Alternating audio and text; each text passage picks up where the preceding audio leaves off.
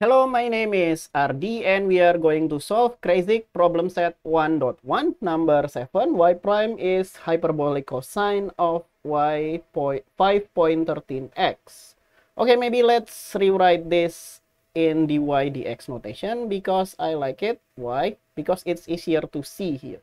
So we'll have cosine hyperbolic of 5.13x. And we need to move this dx to the right hand side. So we'll have dy is equal to hyperbolic cosine of 5.13x dx. And we can integrate both sides here. Okay, integral of dy, we will get y plus some constant. But I want to merge the constant to the right hand side.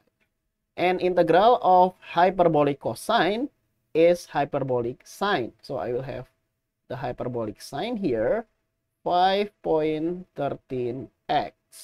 But by the reverse of chain rule, we need to multiply this by 1 over 5.13. And then plus some constant. Okay, I think I will rewrite this like this. Hyperbolic sine of 5.13x divided by 5.13 plus some constant.